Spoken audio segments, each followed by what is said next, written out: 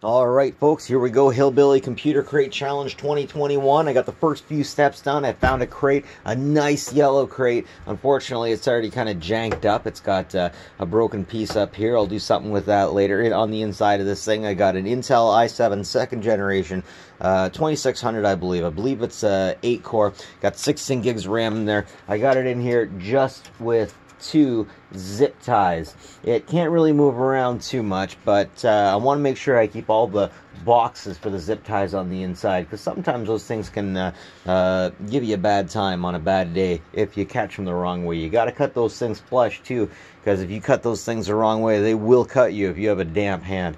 Anyways, let's see what else we can get into this system next. So this motherboard that I got was given to me by someone. The thing was I just had to wipe the hard drive and I could keep the pieces. And here I have another piece from a computer case that I ended up using the case with a different power supply. And this gives us 350 watts.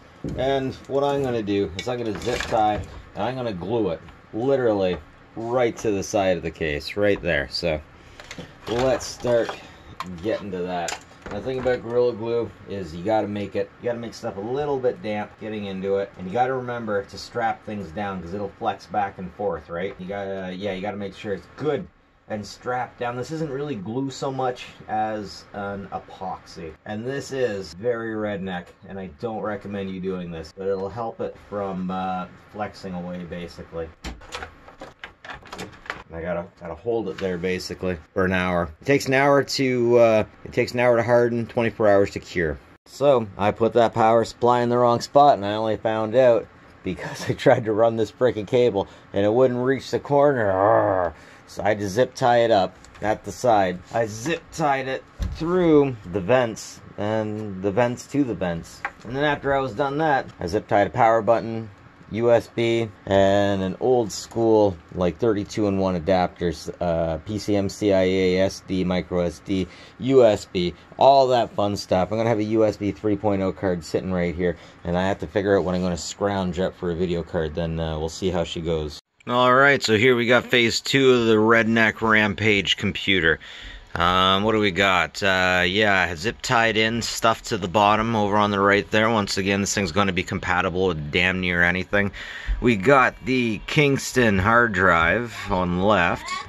Once again, that power supply is in the perfect place in the middle on the left. Man, that one cable run really messed me up. I got all the Gorilla Glue cleaned off of it though. I'm getting just enough space for the cables back there. I really like this setup.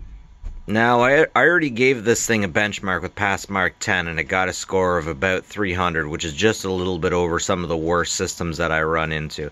I installed a GTX 710, and I'm going to see what kind of better score I can get from that. Oh, here we go. We got the space shuttles going by at 16 frames per second. Space shuttles. Ships. Jet ships. Here we got DirectX 10 going by at, well, 5 to 0.7 frames per second. I've seen worse. Next up, DirectX 11, 17 frames per second. Looking pretty good. See them space jellyfish? And then we'll check out the rotate to the Earth. Yeah, not so bad, not so bad.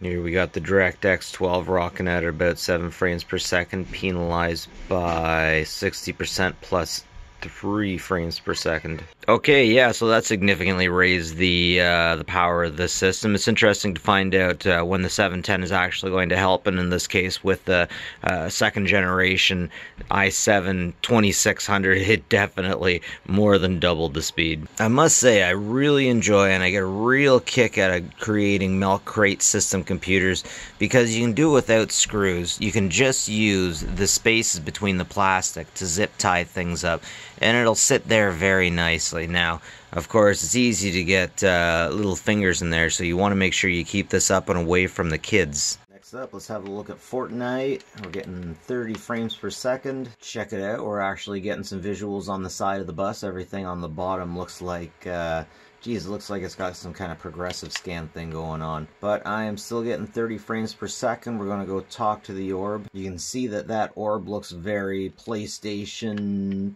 post-PlayStation 3, I'll say. That says a lot about the game we're going to get. First one to hit the grounds, get the guns. Oh!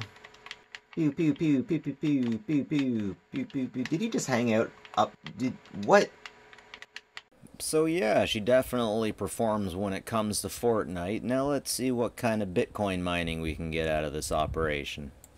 Now I was a little bummed out that I couldn't play Grand Theft Auto 5 on this. The CPU just doesn't have enough power apparently. But I can at least hash out 10 cents a day mining Monero and being paid out for it in Bitcoin. Yeah, not so bad. Well, no Lambo to the moon for me today.